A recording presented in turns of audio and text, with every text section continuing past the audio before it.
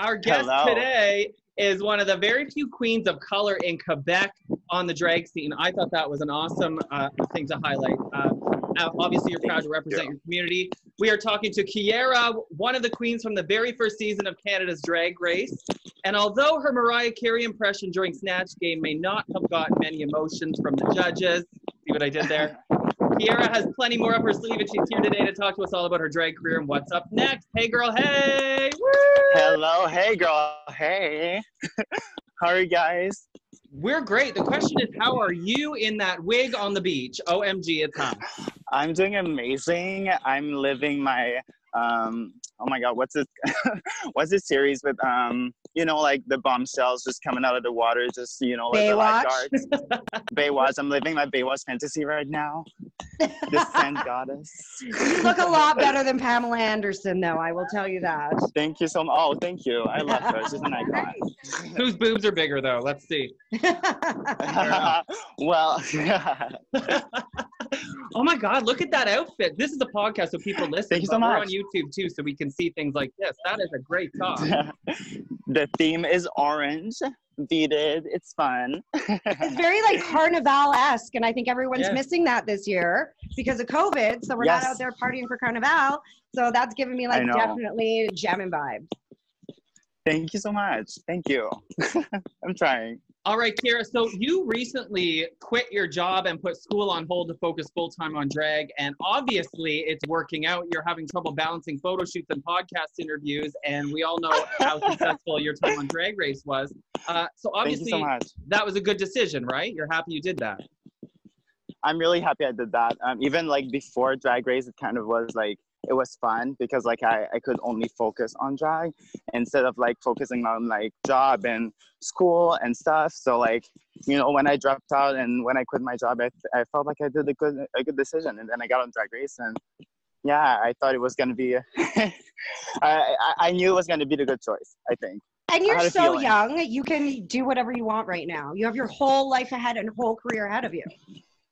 Right, that's it. What were you studying in school? I was studying film production. So yeah, I was really connected with also like filming the show. I'm just gonna sit here for the people at home. You don't want to sweat your face off. I don't want to sweat it. I'm gonna get wet later though in the water. Woo! But still, right now. Anyway, yeah, I was studying film production. It was it's still a passion of mine, but I felt like when I discovered drag, it kind of overtook this passion, and yeah, I just. I like it. I like drag better now, but I like to combine the two.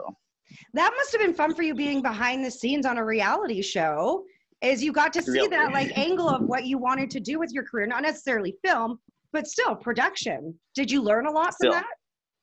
Yeah, it was fun to like be on the other side of the metal, to be on the other side of to be on the other side of the camera, and just, you know, like being able to relax. I feel like it was like less stressful.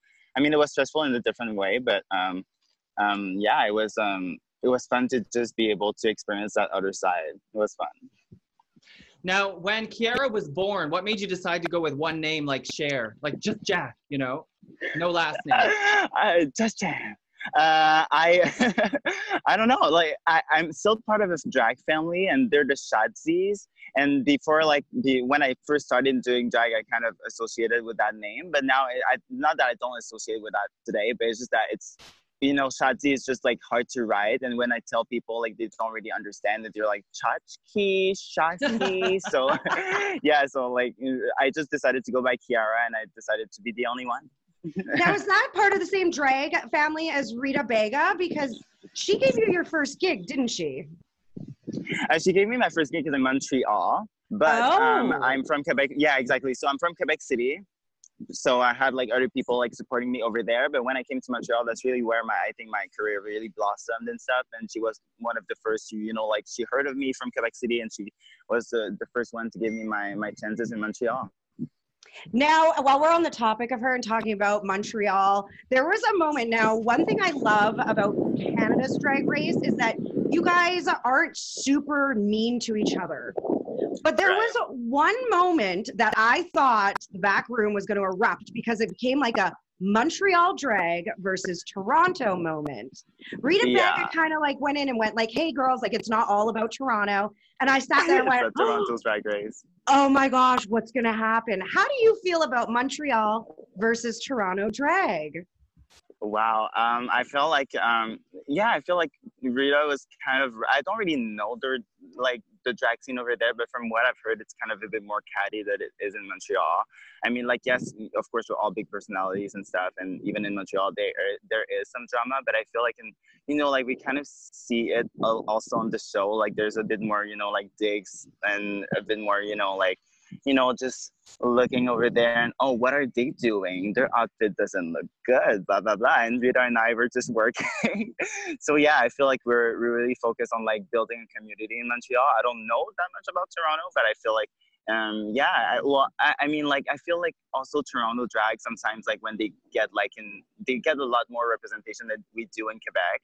So in their opinion, it's like the New York girls when they get on Drag Race and they're like, oh, New York is the best, has the best drag in the world, blah, blah, blah.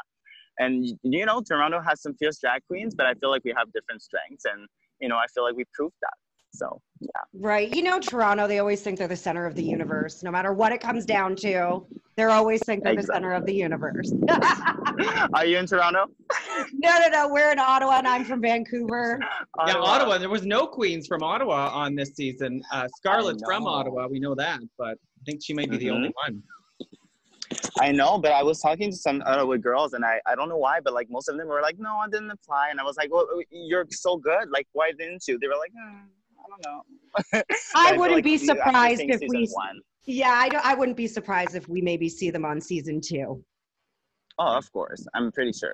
There's some good talent. Adriana X. There's one here, Adriana X. I want her on season 2. Tell your producer if she's listening. I love her so much. Kiki Ko, I love her. Oh, Kimmy too. Yeah, she's actually coming on the podcast next week. Really? I love Kiki Ko as well. They're all good. Look, it's like a Canadian drag family. And that's, again, what I just absolutely love about Canada's Drag Race and the drag community in Canada is it is a really big family. Yeah. Yeah, exactly.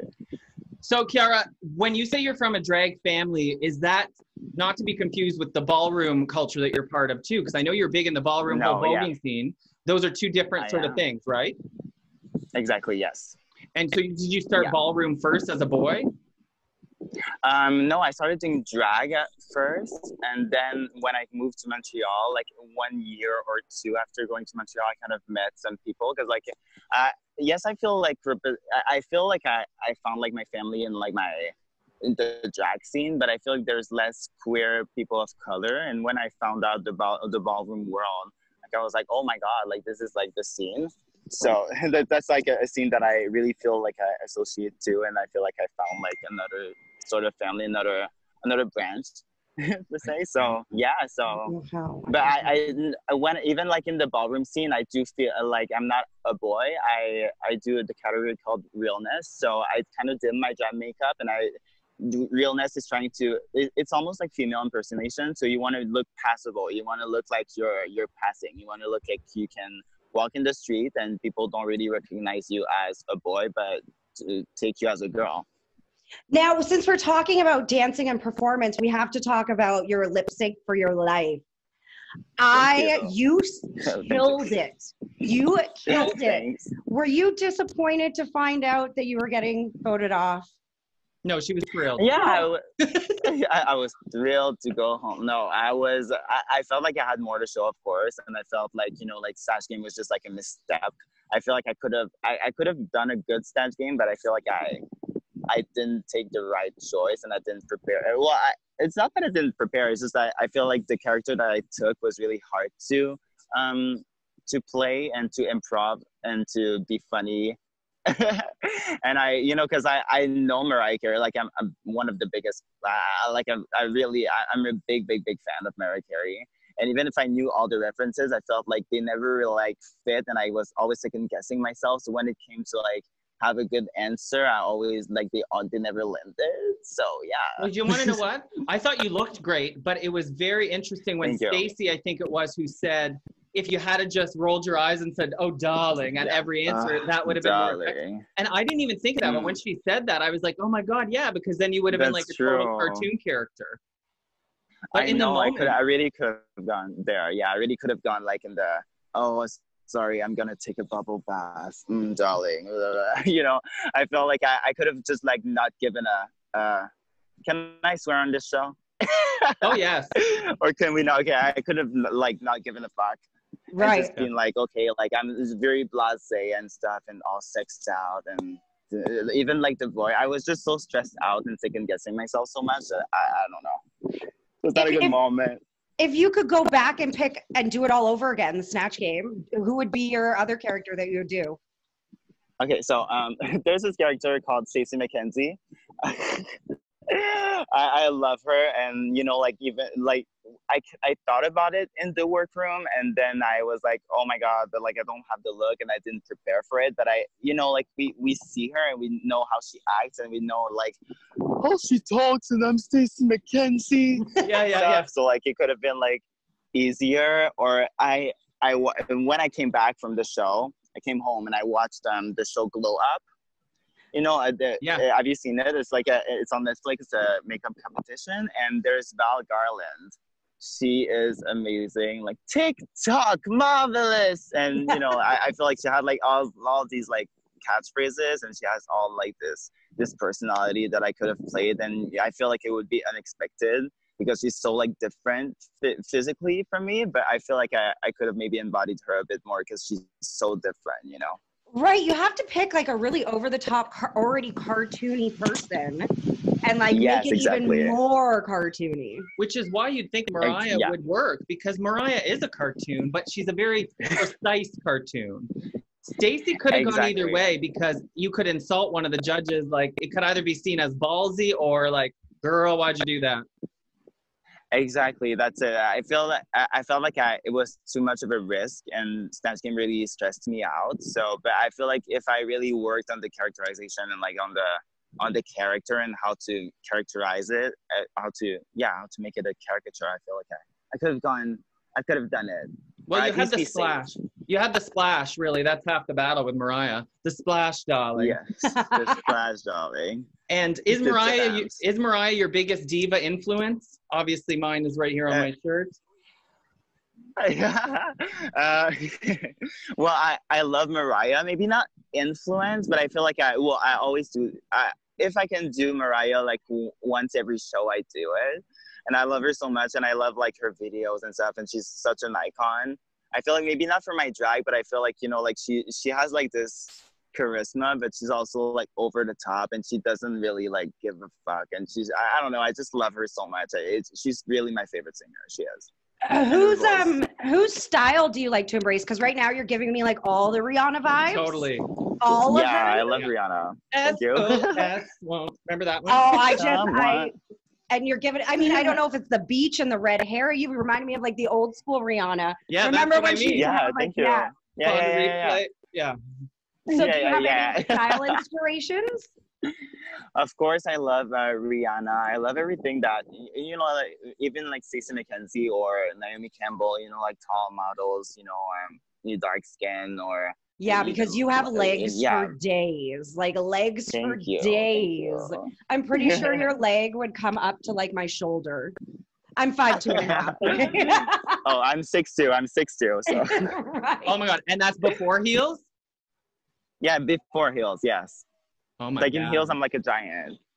But yeah, I know. Work it. That's hot. So Kiara, when you first walked into the workroom and you saw all the other girls, or when you met each other, who did you think was going to be your biggest competition? Wow. I felt like Jimbo was going to be, I think, a very, very strong competitor, because when she came into the workroom, I was like, okay, like she's going to be different. She's going to be bringing something new that we've never seen on Drag Race. And I feel like everything that she can do, even if she like doesn't do her best, and she's doing the most. I mean, like she's amazing, but like even if she fucks up, I feel like it's gonna be so different that I would have to keep her if I was a judge, you know. So, and also like I saw Tainomi and I was like, oh my God, like another like girl that can perform the house down, and that can really dance, and that can really like that has such a strong name, I felt like she was going to be like, I think, my main competition, because I felt like, you know, like I also like have like this type of drag that's a bit more fierce, or that can dance and rock a lip sync. But I saw Priyanka, but I didn't see her as my biggest competition. But then I saw like how the competition was going, and I was like, okay, like she's funny, she has charisma, she has strong personality, she's lovable, like everybody loves her, and she's a very strong performer as well. So yeah, I think she was my biggest competition there, without me knowing it firsthand. You know something about Tainomi though? Speaking to when Jenna said about the camaraderie on the Canadian Drag Race, when she got voted off, I thought people were going to be like, ha ha, serves the legend right. Like she deserves to have her ego knocked down a few paces because she's such a big star in Toronto and everybody knows her. But it wasn't like that. You guys all really felt bad for each other. And I was like, God, change the channel, Jenna. This is like, give us some cattiness.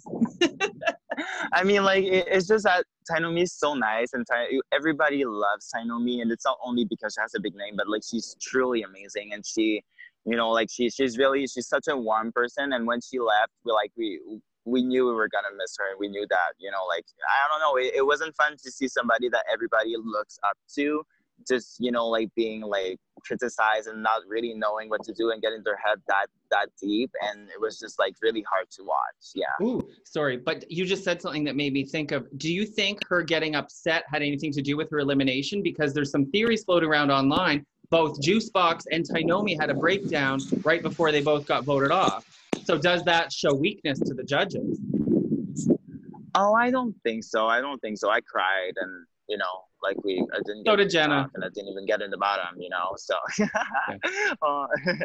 So yeah, I feel what. Oh, I was gonna say no. Go ahead, finish it. Finish what you're saying. Okay, I think I was like, I was done. I was just saying that, yeah, I feel like showing vulnerability is also like a good thing on Drag Race from what we've seen in the previous season. So I don't know if Canada decided to do differently, but I don't think so. I think it's important to be honest and to show that you are also human and not just a fierce bitch that can lip sync and stuff. Yeah. Now you were are you the youngest? Were you the youngest contestant? I am the youngest. Yes. Did you? Kine, but Kine was born in March and I'm born in July. So I feel like they're all going to answer that way. We're Cancers. I am a July baby too. Happy I'm a belated Leo birthday. But like I'm a thank you, you too. Did you say you're a Leo? You're not a Cancer? Yeah, I'm a Leo. I'm like July 28th, but I'm like on the cusp, I think. So I'm like Cancer. I'm like Cancer Leo, and my rising. Go with Leo. Cancers are a handful. But I know I really get along with. Did you ever feel like your age was a disadvantage for you going against some veterans? You know, some real veterans. I never felt like my age was well, I don't know. I feel like watching back, I feel like well, no, not really, because I was so young and I'm still young. I feel like I have this fresh energy and I have like this confidence that maybe like people that are a few years older don't have anymore, or really like kind of are trying to. I feel like we still have like this innocence and like, yeah, I'm gonna do this and whatever happens and I'm gonna go all the way.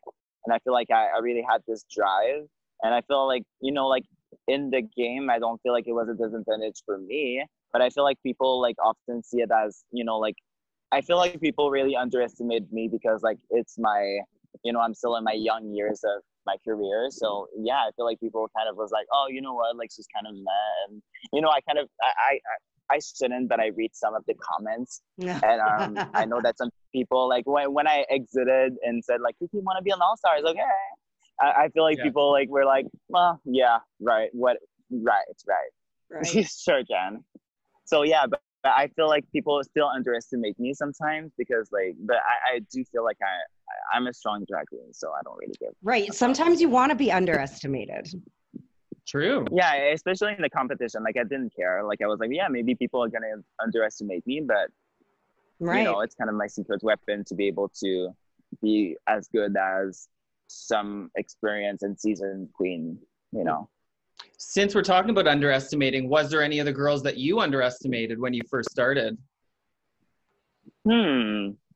I feel like after episode 1, I underestimated Lemon because I felt like, okay, like you've been doing drag for a year and a half and you're already in the bottom. So like, you know, acting challenge, like I got along with Lemon, but then like in the acting challenge, she killed it. And I was like, oh, okay, she's here. Right. Yeah. And did I underestimate? I underestimated Alona. Because I was like, oh, okay, like you're a look queen, like you're kind of a drama queen and stuff. Like you're not gonna last long. And now she's still there. Episode 7, episode 6. Yeah. No, episode 7. We just watched 7, 6. Top 6 is still there.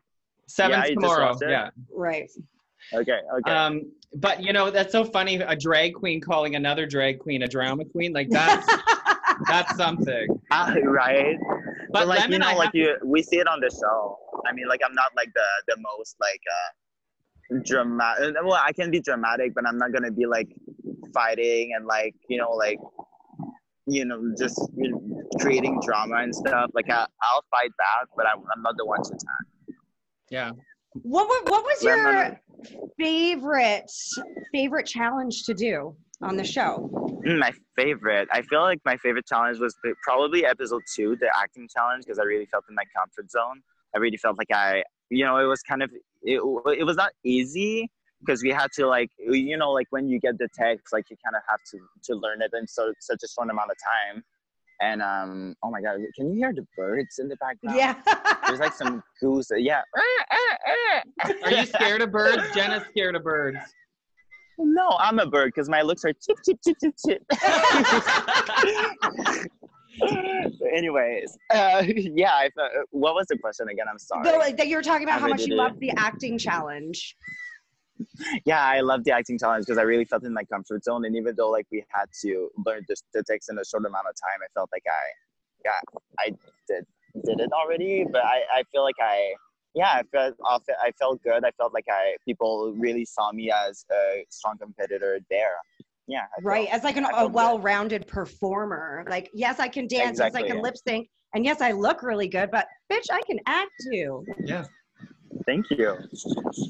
Do you have any makeup tips? When I have a lot of girlfriends, like real girls, and they always say, oh my God, drag queens do such good makeup. Do you have a secret tip that you can give to real women that you think maybe they don't know? Okay, so what I do for my makeup to be like super long lasting, because like even like right today I'm probably gonna get into water with my makeup, and usually when I get into water with my makeup it kind of stays there. So what I do is like almost like it's kind of extreme, but like almost like every step of my makeup I'm gonna spray myself with some setting spray. So makeup setting spray. Anyway, you get it.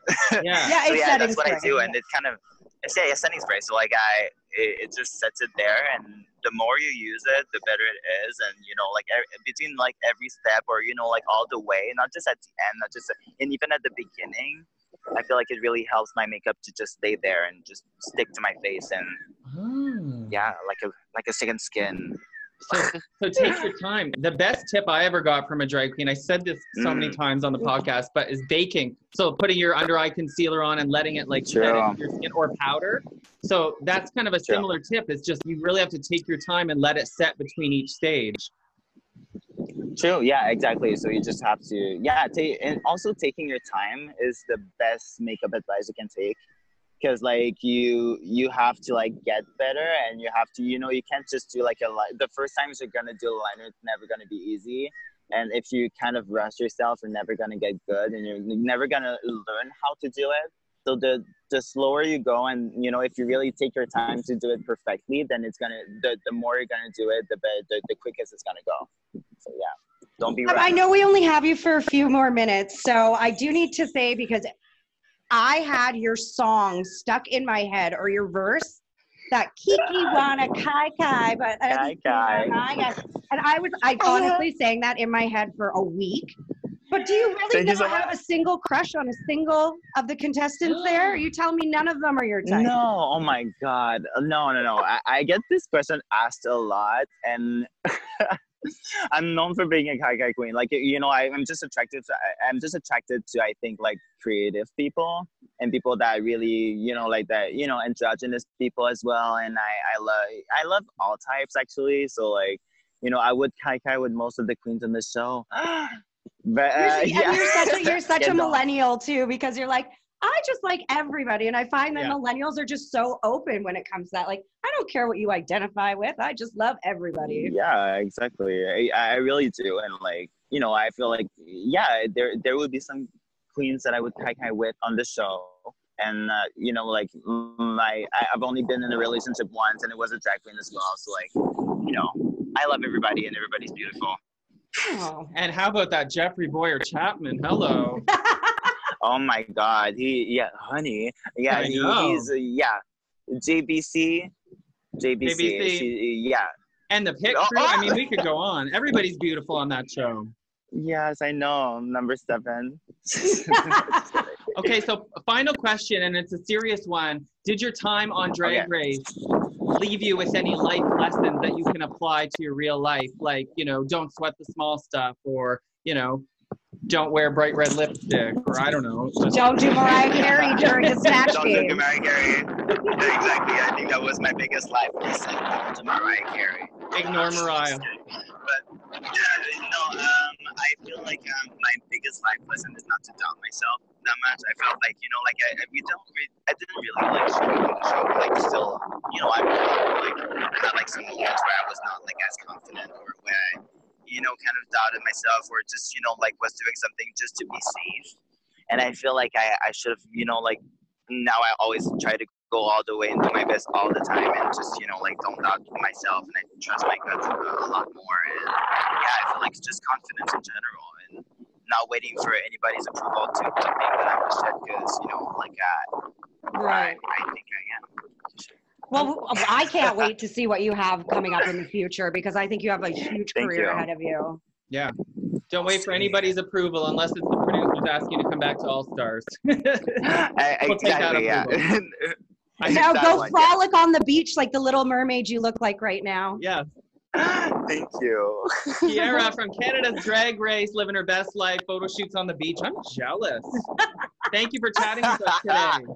Cheers. Thank you so much for all coming. Cheers.